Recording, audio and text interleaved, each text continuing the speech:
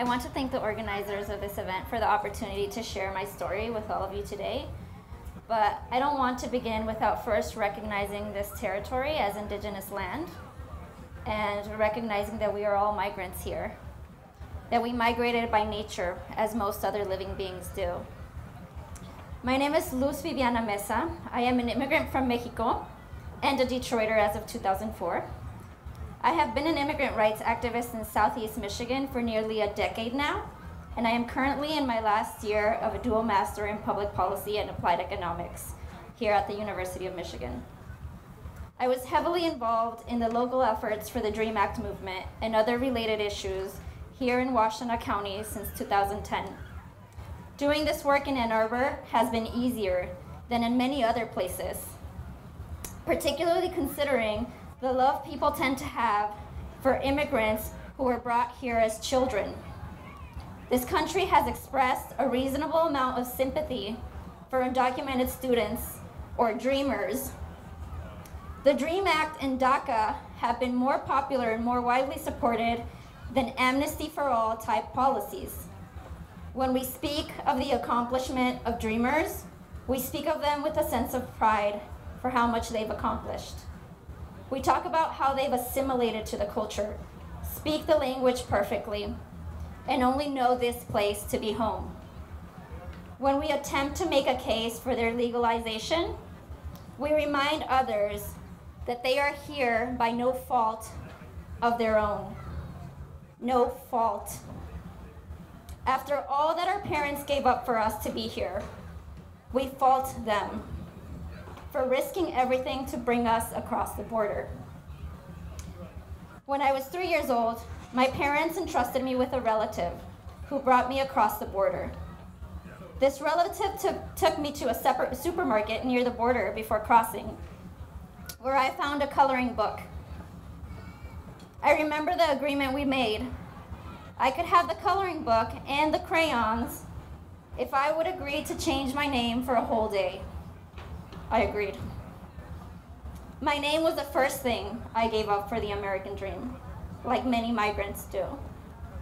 Little did I know that at the same time that I was crossing the border safely in the hands of a trusted relative, my mom was taking the less safe route across the border. She gave up her safety to bring me here. She gave up her peace of mind when she let her children cross the border without her. I came to know more about giving up our peace of minds. As part of a migrant family and a family of mixed status, over my lifetime, I experienced the journey of many loved ones across the border. The coyote said they would try again at sundown, I would hear my father say. We would all wait anxiously for many hours until we heard from the coyote. Sometimes the answer was, we will try again tomorrow. Sometimes we were notified that our loved one had been detained, which we all knew would make their legal situation worse in the future. Other times, we received our loved ones late at night. The families of an estimated 7,000 migrants who have lost their lives crossing the border between 1998 and 2016 never heard from their loved ones again. When we are lucky enough to make it here with our lives, there is still more we must give up. By a show of hands, is anyone here a migrant to Ann Arbor? Have any of you moved here from a different state? How many of you go back and visit family members where you came from? Migrants give that up. We give up a chance to see our family and our home the moment we cross the border. Many of our parents have gone decades without seeing their own parents.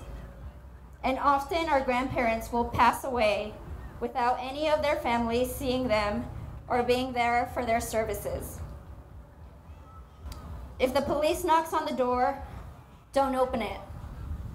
Don't tell anyone you were born in Mexico. Forget about the boogeyman. These were the things I was afraid of when I was a child. The journey had taken my peace of mind when I was only 3 years old.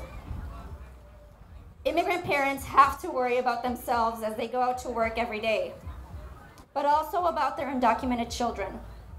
As the current situation in Southeast Michigan has proven, at any moment, any of our undocumented community members can be deported without the opportunity to ever return to their home and their family here. I am here acutely aware of my privilege.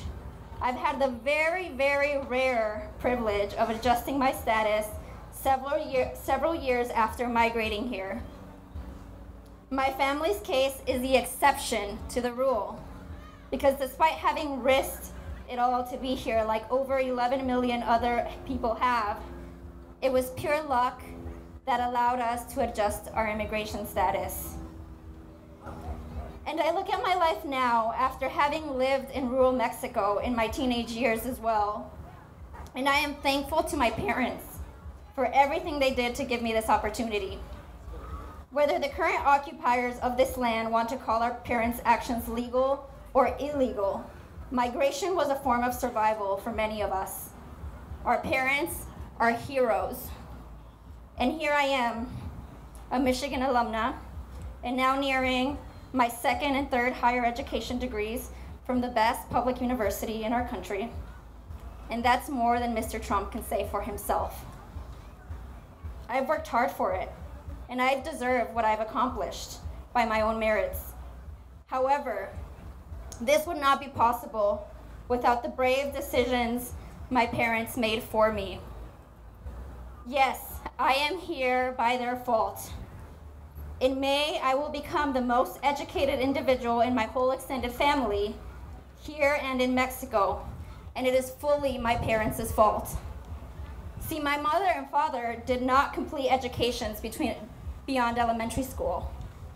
My father is one of the most intelligent people I know, and despite not having been able to attend school, he would sit with my siblings and I at the dinner table to teach us how to add, subtract, multiply, divide. And when we asked him how he learned to do math, despite not having attended school, he told us how he always paid very close attention during the very few seasons that he was allowed to go to school. My father's labor was needed at a very young age to support the rest of his family in rural Mexico. My father, along with my aunts and uncles, were only able to attend school if it wasn't planting or harvesting season. They were only able to attend school for a handful of months every year. My father took advantage of those few months because he enjoyed learning. He brought me here because he wanted me to have the opportunity to be in school for as long as I desired. And I think maybe now he regrets it a little bit because he's always wondering when I'll be finally done. Unfortunately, I don't have a for sure answer to that question yet. Still, every time I embark on an academic or professional journey, as senseless as it is to my father, that after so many years in higher education, I'm still not making money, he lets me know he supports me. Every time I am recognized for my accomplishments, he is there. This was a dream. Our parents are the original dreamers, and our accomplishments are the true American dream. So I ask that next time that you try to justify your support for immigrant children by blaming our parents for our presence here, you remember that who we are and what we've accomplished has only been made possible by the brave actions of our parents. Immigrant parents are the original dreamers, and we are the American dream. Forget about weed. Legalize our parents. Thank you. Get after.